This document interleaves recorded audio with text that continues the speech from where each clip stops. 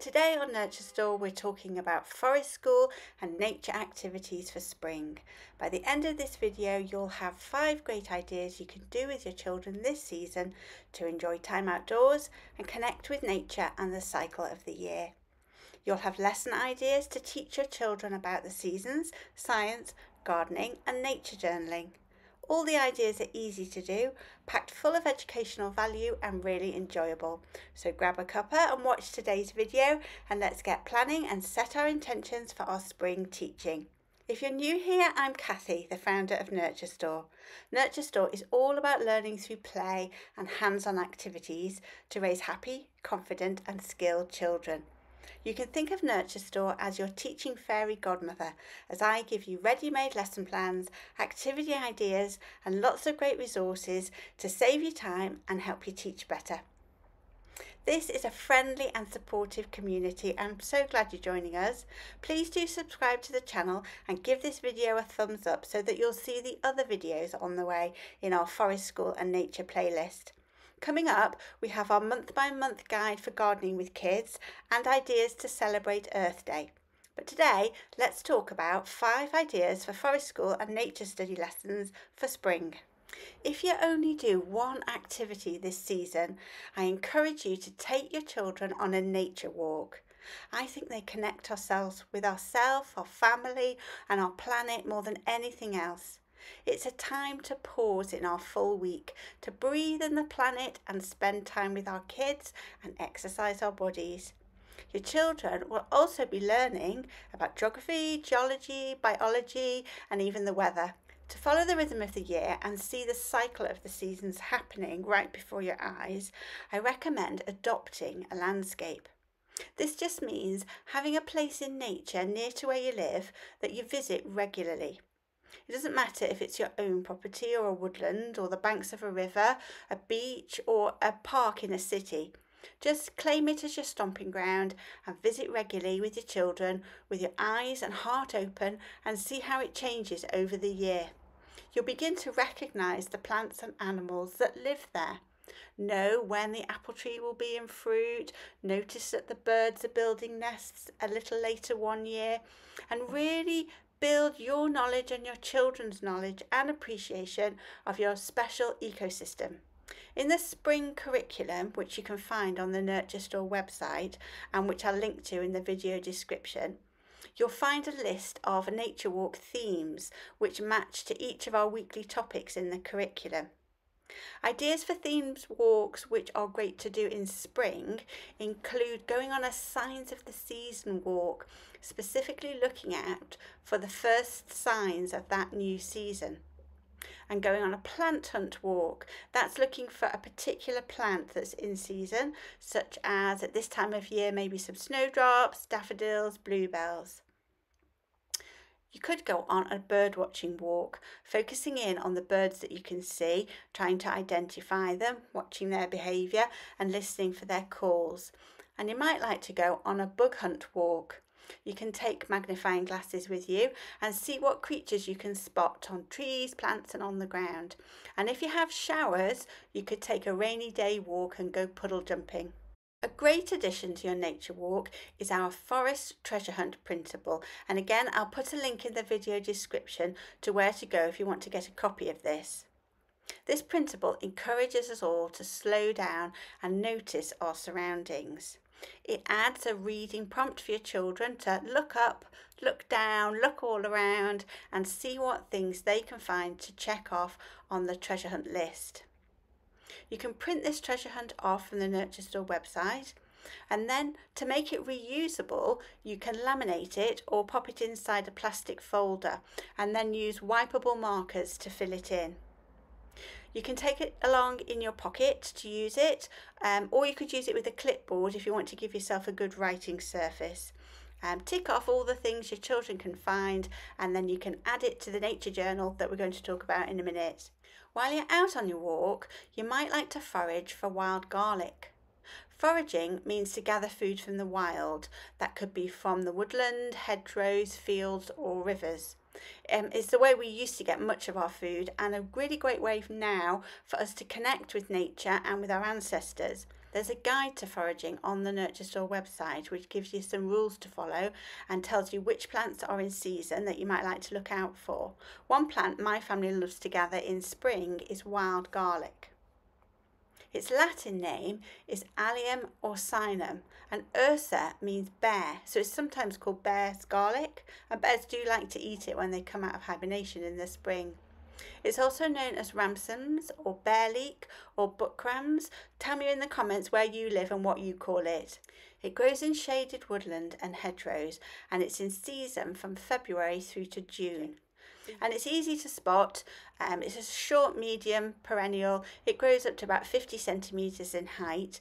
Its leaves have got this broad elliptical shape ending in a point, and it has white flowers with 5 petals in a star-like spray, and it smells strongly of garlic. Both the leaves and the stems can be eaten.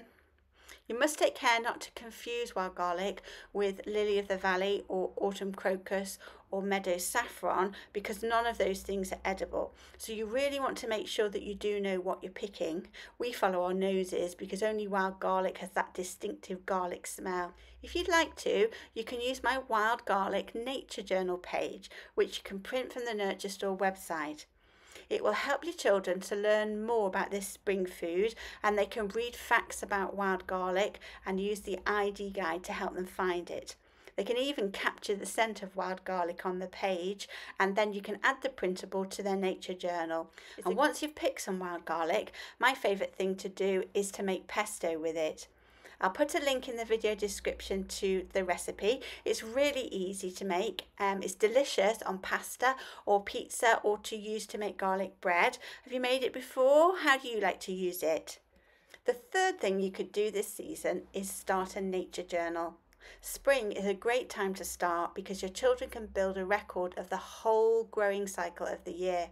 You can get it started with just simple materials, and there are lots of printables on the Nurture Store website that you can use as prompts and ideas for what to put in it.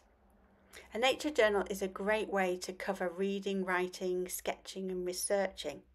Your children can make individual journals, or you could make a collaborative journal as a whole family or a whole class.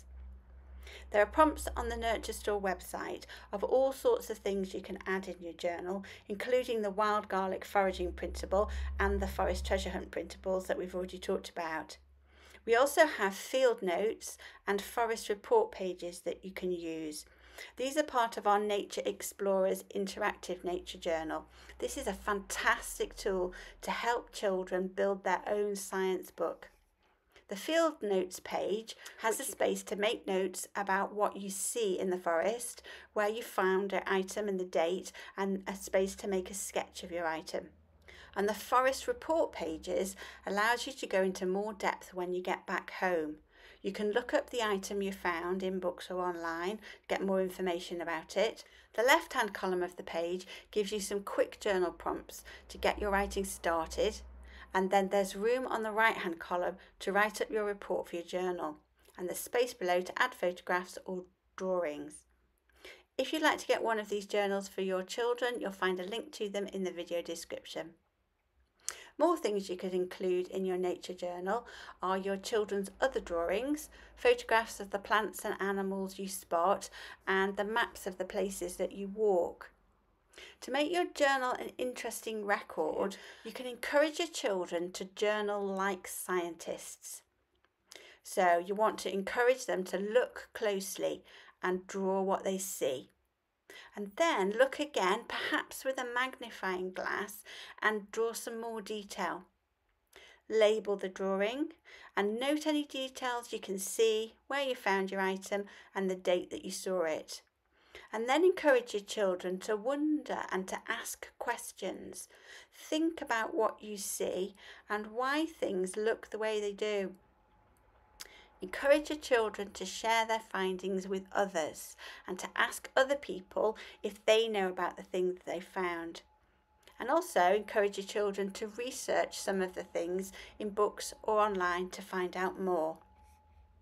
One art meets science activity to try this spring, which you can include in your nature journals as well, is to do a daffodil dissection. If you're a member of our Play Academy, you can download the ready-made Daffodil thematic unit.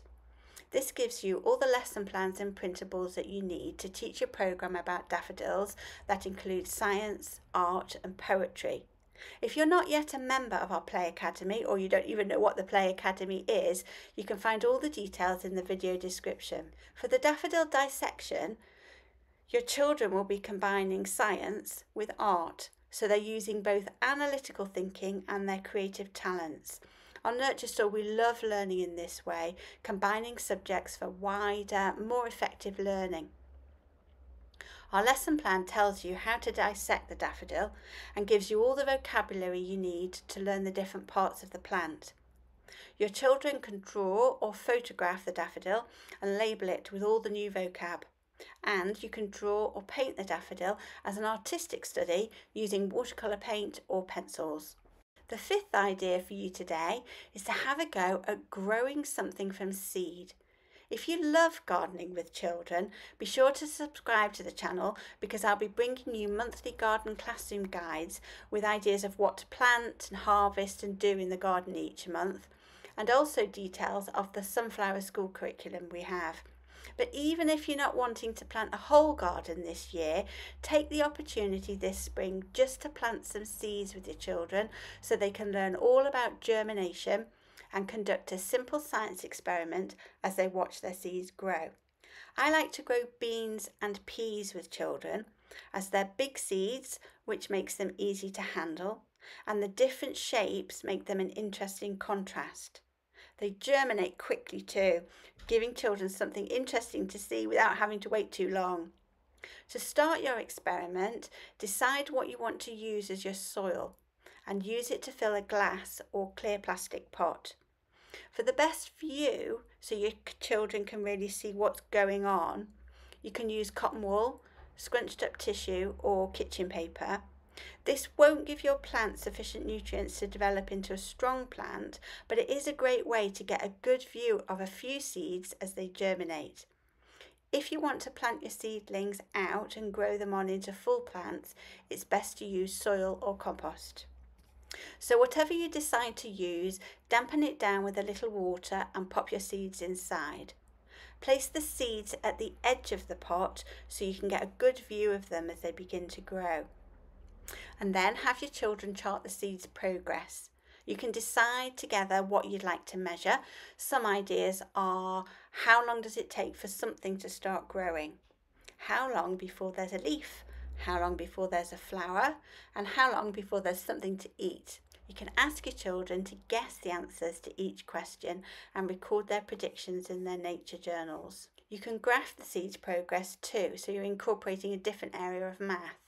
You can draw out a simple number line and count along the days, making a note of germination, the first leaf, etc. as you go along. This is good for younger children who just want to count. If you have older children, they could draw a tally chart or a bar graph to compare a pea and a bean seed alongside each other. You can also make a graph with an x-axis showing the number of days and a y-axis showing the height of your plant. When the seeds begin to grow, you could take photographs or draw pictures of what you see, and there's lots of opportunity for discussion too. Chat about what's happening, get your children to share their ideas and their knowledge. You can talk about things like, what are all the parts of the plant called? Why does a seed need roots and leaves? How does the seed know how to put the root at the bottom and the leaf at the top? What would happen if you turned a seed upside down when the root has just begun to grow? And what happens when you turn the plant around so it's facing the window from a different side? You can record all of your questions and your ideas and your investigations in your nature journal. So there are 5 suggestions for you to think about doing with your children this spring: nature walks, nature journals, daffodil dissections, growing some seeds, and foraging or eating foods in season like the wild garlic pesto. Which one do you like best? Another nature idea, which is great for Easter too, is growing eggheads, and I'll share more about them in an upcoming video, so do subscribe to the channel so you don't miss out. Please give the video a thumbs up, and until next time, I hope you have a great week with your children.